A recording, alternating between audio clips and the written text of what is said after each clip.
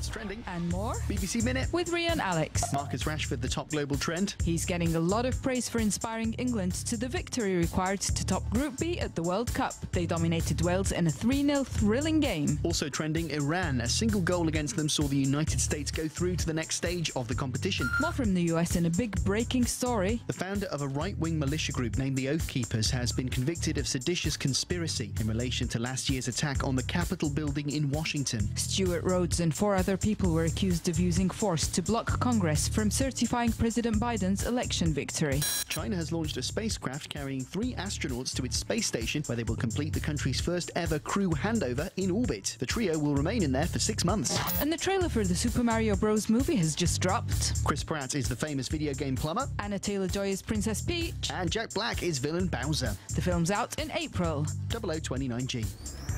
BBC Minute.